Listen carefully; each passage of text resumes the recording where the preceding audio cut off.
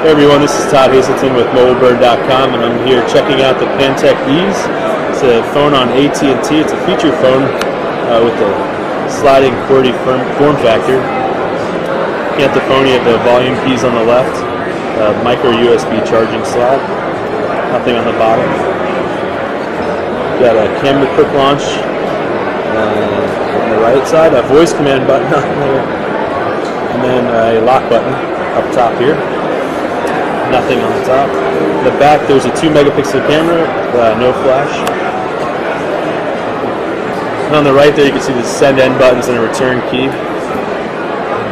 So here we'll go to the main menu from the home screen. You can see there's a lot of AT&T standard offerings like Navigator, Mobile Web, and more.